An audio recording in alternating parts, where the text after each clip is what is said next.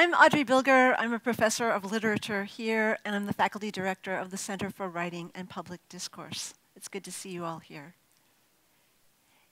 You've heard of Jane Austen, an English writer who lived at the end of the 18th century and early 19th century, a major literary figure, author of 6 classic novels.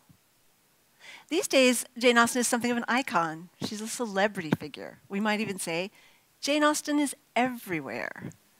Soon, she's going to be on the 10-pound note in England, actually replacing Charles Darwin. I like to think of this as survival of the wittiest. She's on film screens, buttons, bumper stickers, T-shirts. You see Jane Austen all over places like Etsy, for instance. Everybody wants to personalize their own Jane Austen products, and it can get, frankly, a little overwhelming because Jane Austen fans love to love Jane Austen, and they love to talk about how much they love Jane Austen. And I think for those of you who may have read Jane Austen when you were, say, 15 or maybe once in college, and you didn't like Jane Austen, you might develop your sense of Austen from this kind of superficial way of seeing her, something that casts Jane Austen as trivial and as doing fluffy novels about things that aren't really that important for human life. The truth is, however, that Jane Austen has endured almost 200 years after her death because she deals with fundamental human relationships, some of the things that matter most in our lives. Things like family dynamics, the complications of those, embarrassing relatives, arrogant bullies,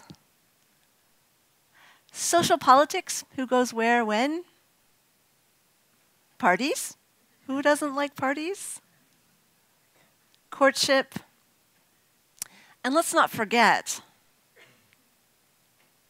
how to survive the zombie apocalypse. Blake Horridge knows what I'm talking about. Jane Austen was ahead of her time. So take the Jane Austen seminar if you want to survive the zombie apocalypse. Seriously, though,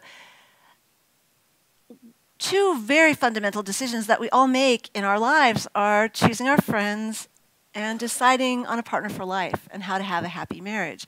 And reading Jane Austen can help you with these kinds of decisions because the characters in her novels have to wrestle with this the same way that we ordinary mortals do.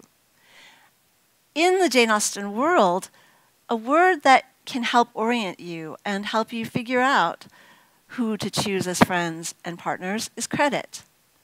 Now, this is a word that's very familiar to econ accounting majors, for instance, and CMC grads in general. When you think about finances, right? Credit, we know that. And in Austen's world, too, people are often judging one another based on how much money they have, right? Or what their prospects are.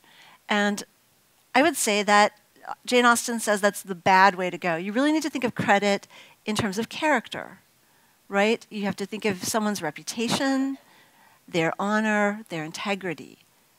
People who say what they mean, do what they say. These are the people that you want to surround yourself with. These are the people you want for your friends and you want to have as your partners. Now, you don't get to choose your family. And in Austen, very often, family members will not do credit to their offspring. And our protagonists have to sort of make their way through life, making up sometimes for the errors of their family structure. The thing about trusting people in Austen is that you can't trust everything you hear. You have to be able to figure things out. And that issue that Remy was just talking about first impressions, is one that is really important. You have to go beneath the surface. You have to be able to judge. You have to be able to weigh evidence in order to know who to trust. Unfortunately, in most Austen novels, you see a lot of false friends, lots more false friends than true friends. In her very first novel, the protagonist, Catherine Morland, in Northanger Abbey, shown here on the right, travels to Bath, leaving home for the first time, and she makes friends right away with this woman, Isabella Thorpe. They become BFFs. They can't separate from one another. What Catherine doesn't know, though, is that Isabella already knows something about Catherine. Isabella's interested in possibly marrying Catherine's brother. Now, the story gets complicated because of what Catherine doesn't know about this person who's pretending to be her friend. There's manipulation, there are bad things that happen, and it almost gets in the way of Catherine's happy ending. In Austen's next novel, Sense and Sensibility, she also takes up this idea of false friends in the persona of a woman named Lucy Steele, who makes friends with one of the protagonists, Elinor Dashwood. Now, in this novel, Elinor sees right through Lucy, and so does the reader, and recognizes that Lucy is a manipulative figure. And so she's not fooled by Lucy, although as a false friend, Lucy can still do some damage. There are lots of examples like this in Austen. Her very last novel focuses on another problem, which is how do you trust even your closest friends when they advise you against your own best interest? And this novel actually begins with a backstory, which is that a close friend of the family, Lady Russell, has advised the heroine not to marry the man that she loves, whose name happens to be Wentworth. So he's somebody who deserves credit. Lady Russell doesn't give him credit. And the novel begins with Anne Elliot living in regret and wishing that she had done something else, that she had weighed the evidence differently, that she had seen Wentworth's credit for what it was. She almost doesn't get her happy ending as a result of this bad advice that she takes. And so the stakes are high in Jane Austen's novels, and friends are hard to come by. Each of the novels, nonetheless, ends with a happy resolution, and those happy resolutions are, not to spoil anything, but typically marriages. So that your very best friend in an Austen novel might ultimately be your spouse. And if you don't marry well, then you might be in for a lot of misery. So this is really an important decision. So let's take, as our example for choosing your partner for life, Pride and Prejudice, which was initially called First Impressions. Pride and Prejudice, by the way, is celebrating its bicentennial this year, so it's fitting that we look at Elizabeth Bennet and Fitzwilliam Darcy, two of the most famous romantic protagonists of all time. Now, when they first meet, it's not love at first sight. In fact, Mr. Darcy is so busy looking down his nose at everybody else that he can't even see Elizabeth, let alone try to give her credit. Even after they're properly introduced and they start to have some interactions, they don't really get each other. And this is because Elizabeth has heard this rumor about Mr. Darcy that she believes. So she can't really evaluate his character because she's trusting somebody else's word rather than really listening to what's in front of her. Now, those of you who know the novel, and even those of you who don't, know that Mr. Darcy will ask Elizabeth to marry him. He does this actually not once but twice in the novel. And the first time, she says no. Now, she says no because he doesn't ask in a very nice way. And, he feels like he can say to her that her family is an embarrassment to him and that marrying her would be a step down and that he loves her against his will. Note, that is not the best way to propose. She says no, though, and he gets justifiably angry. He's just mad.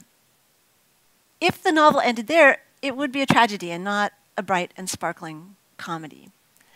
What Darcy does next is really important. He goes back to where he's staying, and he writes, and he writes, and he writes, and he writes all the things that he wants Elizabeth to know so that she can justly weigh his character and give him the credit that he deserves. She gets this letter, she reads it, not once, but more than once, and she sees who he is. And as the novel progresses, she begins to feel closer to him as a result of that reading and as a result of other things that happen, so that when he asks her again, she says yes. After they've gotten engaged, they talk about that letter again, and Darcy wants to know, the letter, did it make you think better of me? Did you, on reading it, give any credit to its contents? And what he wants to know is, did this change your mind about me? Did this allow you to see me for who I am? Now, by this point, he's also treated her relatives very well when they visit Pemberley, his estate. He's saved her sister from ruin. So he's built other forms of credit with her. He wants to go back, though, to that letter because he wants to know, did he clear the deck? Were they able to start there and begin to build credit with one another? Important to think about with Darcy and Elizabeth is that they each make one another a better person. Elizabeth learns from Darcy to look beneath the surface and not to go by first impressions. Darcy learns from Elizabeth to laugh at himself and not take himself so seriously, so not to be up on that high horse. And these are important lessons for all of the marriages within Jane Austen. So when you're choosing your partner for life, a fundamental thing to look for is equality. You can't trust someone you don't see as your equal. A thing for people to do as you're taking advice from Jane Austen in choosing your partner for life is to sort of mind your own interpersonal credit rating. Are you as good as your word? Do you respect people? Do people respect you? I learned everything that I need to know about equality in marriage and marriage equality from Jane Austen and my wife. And I would urge you to give Jane Austen credit and to read those 6 novels, thinking about how you can learn to be a better person by going beneath the surface, by not accepting first impressions. Jane Austen will make you a better person. It's really up to you. Thank you.